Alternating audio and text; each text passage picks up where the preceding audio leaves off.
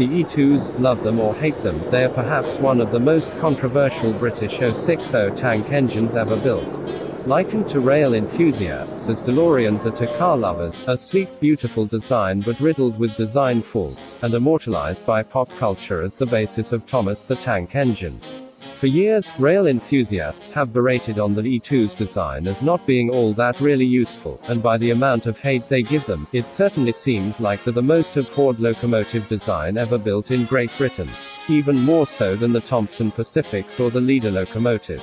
I'm not here to relay what people have already done and said about the E2, nor say that people are wrong about what they think of them. True, the E2's had their faults and may not have been as good as they've been made out to be. But perhaps we're giving them too much hate.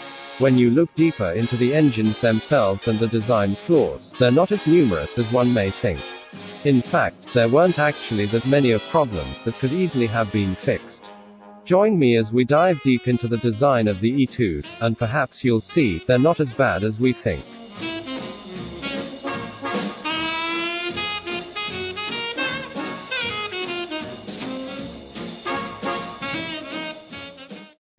A quick history on the E2's.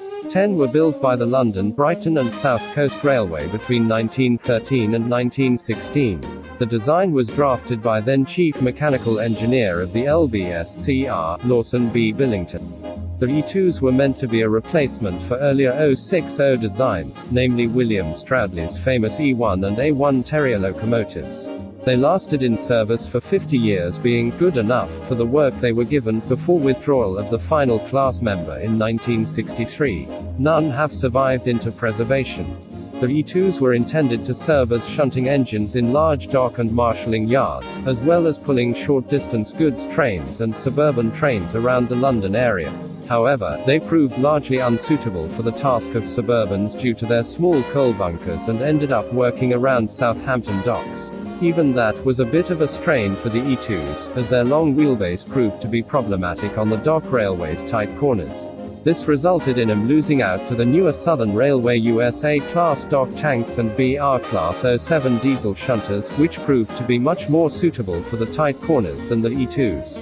Some crew members that worked with the E2's even reported that if the regulator was too far open, the engines would spit molten coal right out the blast pipe straight from the firebox. The main reason why the later half of the E2's had extended side tanks in the first place was that they were super thirsty as well. Condensing gear was fitted on some engines in an effort to conserve water, but even that didn't help much. At high speeds, they were reported to be rough riders. The crews would be bounced around in the cab like peas in a frying pan. This was said to have been caused by an imbalance of size and weight from both the drive wheels and cylinders. The drivers were 4 feet, 6 inches in diameter, whilst the cylinders were 17.5 inches by 26. Braking was also a major issue on the E2's. Ever since the class was built, they were fitted with Westinghouse air brakes instead of the normal vacuum brake system. The E2's were fitted with vacuum brakes by 1923, but the older air braking system was kept on to work with older stock. It was commonly reported that the E2's would stop too soon and the resulting jerk would break couplings on coaches and wagons loose, causing breakaways. Oh no! These are the 4 major faults that people identify with the E2's. It's surprising the LBSCR and eventually Southern Railway and British Railways were able to put up with the E2's problems and keep them in operation for as long as possible. The reason why they were kept around for so long was because neither the LBSCR or Southern were in the financial position needed to properly address the problems on the E2's to make them better engines, or even to obtain suitable replacements for them till the arrival of the USA tanks in 1946. But looking deeper into the E2's problems, you may find that they actually wouldn't have been that too big to fix. And if they had been properly investigated, the E2's may have had more potential to work better and could have been able to properly go buffer to buffer with the other Big Four standard 060 tanks. Let's start by addressing the elephant on our list: the coal bunker. It's been commonly stated amongst enthusiasts that if you were able to enlarge the coal bunker, you'd be giving the E2 a larger fuel capacity and it could go longer distances. After looking into this further, I found that the coal bunker capacity on the E2's are actually just fine the way they were. The capacity of the coal bunkers on the E2s was rated at 2.5 long tons, which, believe it or not, is a quarter-ton larger than the LMS Fowler 3Fs, otherwise known as Ginties.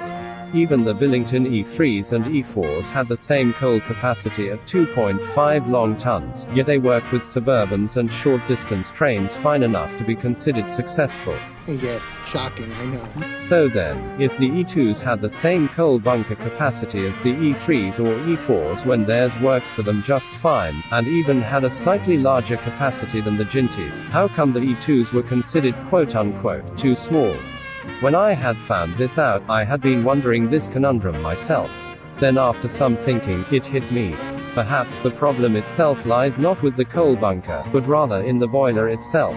The E2 boilers were known to be interchangeable with the same design used on the I-2-4-4-2 tank engines, which were meant to be full-on suburban locomotives. The I2s were reported to be terrible steamers, just like their I1 predecessors, with crews commenting on the boiler design, saying it was adequate for shunting engines but nothing more.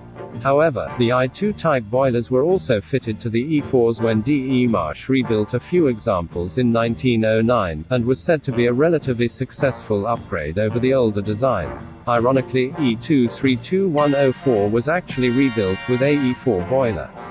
I couldn't find any reports saying anything about it being successful, but given it was the same exact type of boiler as the originals with none of the other class rebuilt in this fashion as well, you could guess the boiler change didn't bring much difference in results. I'm no locomotive engineer, so I wouldn't know anything about the technical aspects of boilers, what causes them to consume fuel faster or slower, but if someone were able to point out the flaw in the type of boilers the E2s had that made them so quick to burn up fuel, then a new boiler design could have been produced that made this much slower.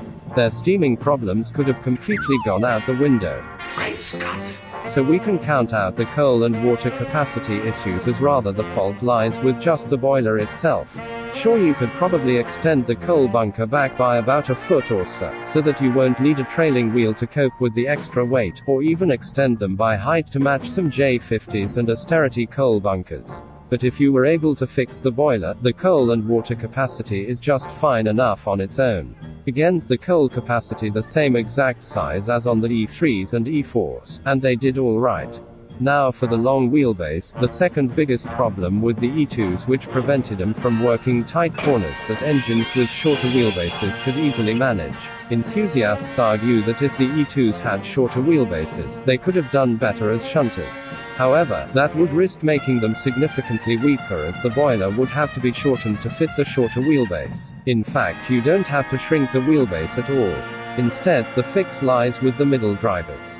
Just simply weaken the flanges and treads, that should make them be able to negotiate tight curves much easier. You could blind them completely, but that would risk making the engine liable to derail if the middle drivers caught on the rails. So after weakening the drivers, we have now fixed two of the major problems that E2s faced, in regards to steaming and negotiating tight curves. Now on to the issue of rough riding. As previously stated, the rough riding was due to an imbalance of weight and size between the cylinders and drive wheels. Oddly enough, the E2's cylinders and wheels are similar in specification to the Ginties, with the Ginties having 4 feet 7 inches drivers and 18 by 26 in cylinder dimensions, as opposed to the E2's 4 feet 6 inches drivers and 17.5 by 26 in cylinders. And yet, despite having nearly identical wheel and cylinder dimensions, and the Ginties' wheelbase being 6 inches longer than the E2's, the Ginties in stark comparison were much smoother riders at high speeds, even able to reach speeds of 60 miles per hour. To fix this, we need to balance out the wheel and cylinder size so they can deliver the equal amount of weight needed to keep the E2 balanced when running at high speeds. One way you could go is giving the E2 new drive wheels and cylinders that match the ones on the Ginties. Another option is to give the E2's 18-inch cylinders as the E3's had. As far as I'm aware, the E3's were smooth riders whilst having 4 feet 6 inches drivers, same as on the E2's. So perhaps this would be the cheaper option, instead of having to manufacture whole new drive wheels for the E2's as opposed to just simply transplanting cylinders over from the E3's. And now finally we're left with the Westinghouse air brake system. This isn't a major issue to fix with the E2's, as they worked symbiotically with vacuum braking, which was also fitted on the locomotives between 1923 and 1924. The air brake system was simply kept in order to be compatible with older rolling stock which kept this system, and as time wore on this system would fall out of use. Again, as I am not a technical expert with locomotive design, I wouldn't know how to fix the issue of the air brake system being so quick to brake. Perhaps just be easier on the lever when working the system. Obviously! So there you have it. The biggest problems of the E2's reanalyzed and the best ways to fix them. So easy it wouldn't have been a big expense to actually fix all of them to make the E2's a better engine. Now I'm sure you're probably wondering, well, if that's the case, then why didn't they actually fix them? Well, there's 3 reasons as to why. First off was that the Southern Railway was not in a financial position to rebuild every single engine on their roster. Unlike the rest of the Big Four, where spare no expense on locomotive technology was standard place, the Southern didn't have such financial resources to do whatever they wanted. This resulted in many pre-grouping designs that were meant to be withdrawn, ending up lasting in service till the end of steam on BR. Even the E2's and USA dock tanks had to work with the engines they were meant to replace, such as the D1's, E1's and LSW RB7's around Southampton docks. Plus the Southern was more focused on building up their electric system rather than improving their old steam designs, which could be easily sidelined once the electrification of the Southern system was complete. Had it not been for the Second World War throwing a wrench into the gears, this could have happened a lot sooner. Speaking of which, there's the third reason why. Because of the 2 world wars, which both the US and Great Britain were caught right in the crosshairs of it all, railways like the Southern had to put whatever resources they could into fighting the war effort. Everything had to be run into the ground to keep things moving. Plans for upgrades or overhauls had to be put on the side and rebuilds put on the fast track to make sure they had plenty of engines to keep up with the increasing shipments of troops and ammunition abroad. Had the world wars not happened, things could have turned out very differently. Engines like the Thompson Pacifics may never have been built, and the E2's could have had the upgrades they needed to make them better engines. It was just unfortunate timing of their construction and working for a railway network with poor profits and ambitious visions of the future that contributed to preventing the E2's from reaching the true potential. Despite all that, however, they did the work they could do adequate enough, and worked well for shunting locomotives right up to the very end. That's all I will say on the E2's for now. Remember that these are just my own thoughts on them. You can continue to think about them however which way you like, a spawn of Satan in the form of an irredeemable locomotive design that belongs in the trash, or that it's a criminally misunderstood engine which faults are grossly blown out of proportion by train lovers. If you like this video, let me know in the comments down below and give me your thoughts on the points we discussed here. If we discussed all the topics correctly, or might have missed something or got it incorrect, do let me know. Would love to hear what you have to say, and if you might want to see more videos like this from me in future. Be sure to also check out my other videos and subscribe and enable notifications for future uploads. Till next time, this is NickTrain123, and I'll see you somewhere down the tracks. Dry rails and smooth running.